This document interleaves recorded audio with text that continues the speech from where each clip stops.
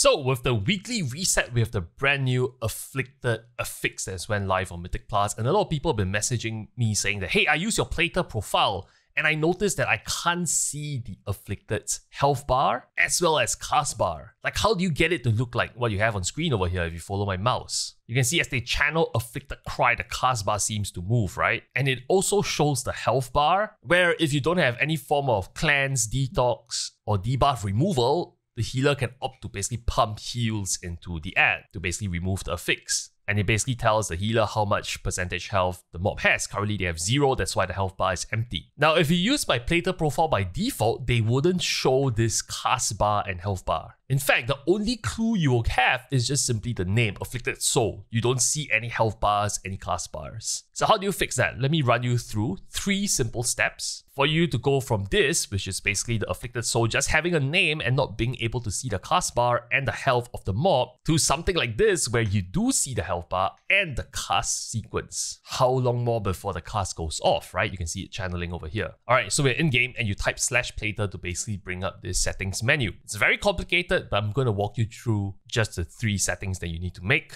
But before that, it might be worthwhile to go to Profiles under this tab and just click Export Profile. And you want to copy the string of text that appears here and paste it somewhere and save it on your desktop. Why? Because some of you have made changes to my Plater profile for your own customization or personalization. And that's fine. But you probably want to save it away first before you make any changes that lets you see the friendly nameplates properly on those afflicted mobs. And the reason why I tell you to do so is because it has implications on how Plater behaves. And I'll explain why later in the disclaimer section. Alright, so how do you go about doing the 3 steps? And by the way, a shout out to Zing from my community, who was the one who conceptualized this idea of a solution. The first step, type /Plater, bring up general settings, this very first tab here. The first thing to do, you want to make sure that you uncheck hide Blizzard health bars. You want to uncheck this because you do not want to hide Blizzard health bars, because Blizzard health bars is the only way you can see the health bars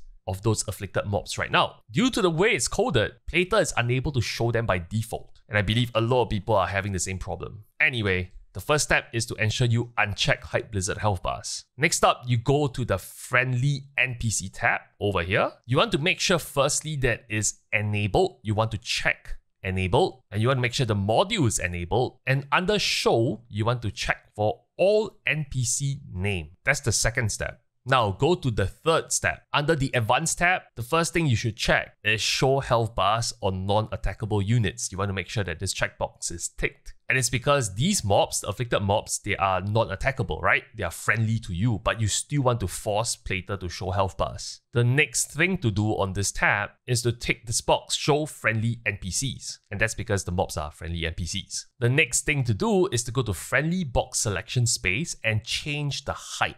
Because by default, I put them as 1. That way they don't interfere with you clicking on the different nameplates that you want to target when you pull the entire room and there are a lot of nameplates on your frames, right? But now there's actually a reason to click on the friendly box selection space. So I actually increased it from 1 to 28 or 29. This is personal preference, right? You can have it way bigger maybe if you are a spec that needs to cleanse those mobs and you want to have an easier time clicking on them. But I find that 28 or 29 works for me. And that's really it. Just type /reload, and when you go into dungeons, it should work. Now, just in case it doesn't work for you, and I think this is very low probability because a lot of people in my Discord have tested this solution and they told me it works.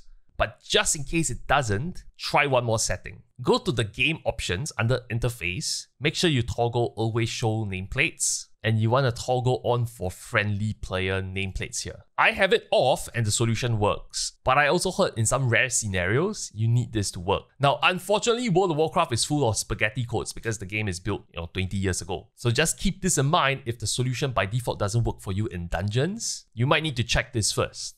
But I have it unchecked and it still works for me. Another reminder, you will only know for certain whether the solution works for you when you zone into the dungeon and you do the afflicted affix. You can't tell whether it works just by walking around town and seeing friendly NPC names. Moving into the disclaimer part of this video, remember earlier I asked you to export your profile? There's a reason for that. Because we have changed the height of the friendly box selection space. And that interferes with you clicking on the nameplates of enemy mobs during combat. Because now friendly nameplates clickable area has grown in terms of height, so you might accidentally misclick them. But on a week like Afflicted, it's important to have that, right? Because you want to click on them in order to cleanse them. However, in non-afflicted weeks, maybe you go back to your old profile where you have just one pixel of height for the friendly nameplate, so you won't ever accidentally click on friendly nameplates during those weeks where you don't have to care about Afflicted. And that's the disclaimer. And so if you follow these settings, you will now be able to see the health bar